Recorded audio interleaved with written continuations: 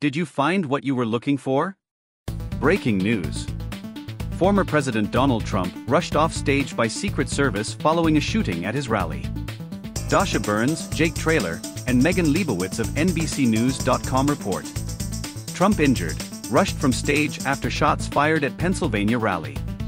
Butler P.A.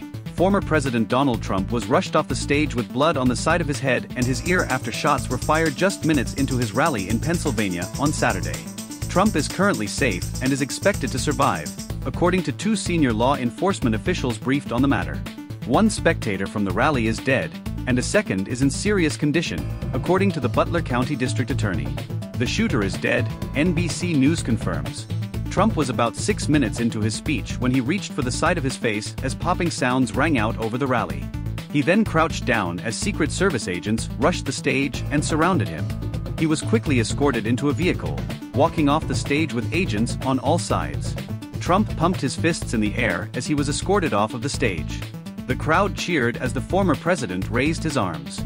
Reporters on the scene saw smoke and heard what they initially thought were fireworks before everyone ducked and law enforcement encircled Trump. Screams from the audience rang out as the scene unfolded. A doctor attending the event told NBC News that he saw a man suffer a gunshot wound to the head and helped carry him from the site of the rally.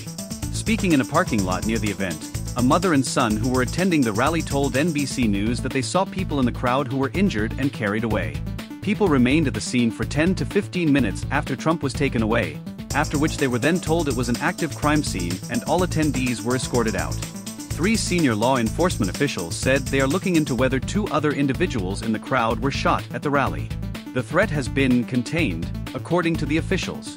This is now an active Secret Service investigation, and further information will be released when available, agency spokesperson Anthony Guglielmi posted. Trump's spokesperson Stephen Chung said that the former president thanks law enforcement and first responders for their quick action during this heinous act. He is fine and is being checked out at a local medical facility, Chung said. More details will follow. You can read the full article with the link in the description. Thoughts from the channel. Former President Trump has been against all odds during this election cycle as well as the past 4 years since having to leave office. And yet, he will continue on his campaign to become the next president of the United States, giving him a fresh set of 4 years to work as commander-in-chief. Our prayers are with the Trump family and former President Donald Trump. We hope that he can continue his campaign and remain safe during this election cycle. Leave your thoughts and words of support in the comments. Our country needs unity now more than ever. We will try to keep you updated as new developments in this story unfold. Thank you for watching this video. Don't forget to subscribe to the channel, like the video, and share.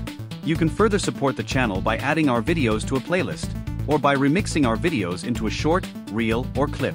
You can also support the channel with the options in the description or pinned comment. Search blessings for you all. We hope you keep finding what you're looking for.